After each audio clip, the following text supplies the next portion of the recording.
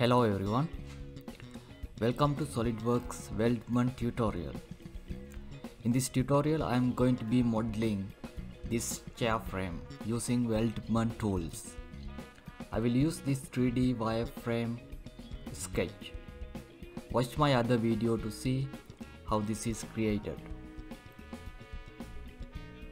Click on Weldment command manager. If this Weldment command manager is not visible, right click on any tab and turn it on. You can turn it on and off. Under Weldment command manager, select structural member. Structural member property manager is launched. Structural member is the basic building block of any Weldment parts. We can add any Weldment members using structural member command. There are three drop down lists. The first one is to select the standard, and the second one is to select the type of the profile, and the last one is to select the size of the profile.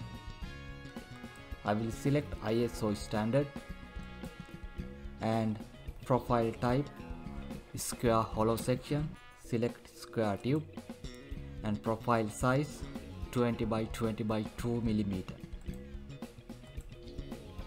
I will use Weldment profile database profile, and we can create our own profile as well with the same folder structure. Watch my other video to see how to create custom Weldment profiles. And now we have set up all the make all the selections. Next, the groups. Look at, there is a box called groups. We have to add the part segment to the groups. When you click on the sketch, you can see group 1 is created, and also there are a set of other options. From this box you can rotate the profile as required, and also you can relocate the profile by changing the pierce point using this locate profile command. And also we cannot add all the part segment, sketch segment to one single group. There are two main categories. We can add parallel part segment to the same group, or we can add contiguous part segment to the same group. And under group 1 I will select this front two legs. Those are parallel to each other. And for the next group I am going to add this rear two legs and the back frame. Those are contiguous lines. You can create new groups by clicking new group, and now add all these contiguous lines.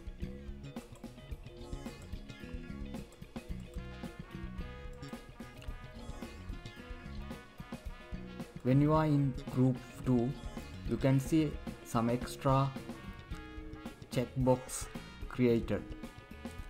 The first one is merge arc segment bodies.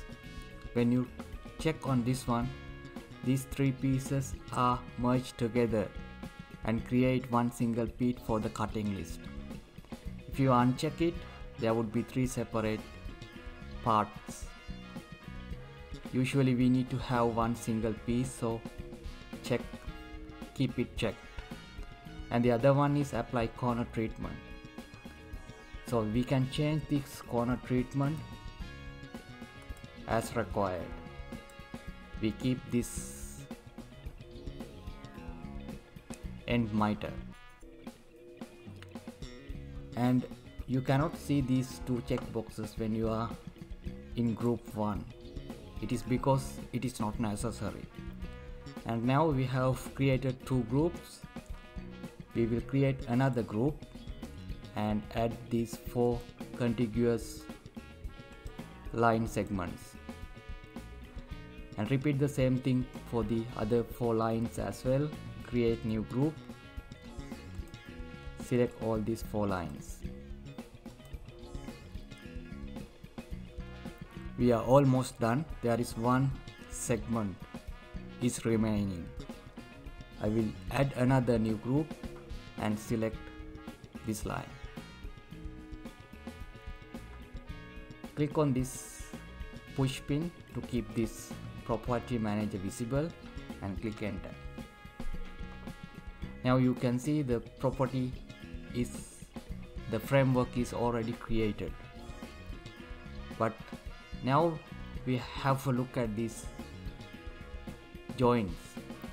When you zoom in this joint, you can see it is not aligned properly. So exit the command and click on this, go to edit, and now we have to relocate the profile of this horizontal member. You can use locate profile command to do that. Select that group. When you click on each group, the members are highlighted in the graphic area. So go to group 4 to highlight these horizontal members. Now click on locate profile command. It zooms in the profile so that we can easily select the PS point. When you hover your mouse over the sketch, the PS points are highlighted. Select this point as the PS point. When we apply this locate profile to a member, all the members in that particular groups are changed accordingly. Now you can see all these 4 members are flushed with the leg. Now zoom into this place. You can see this cross member is not aligned with the backrest correctly. This needs to be rotated by 18.43 degrees.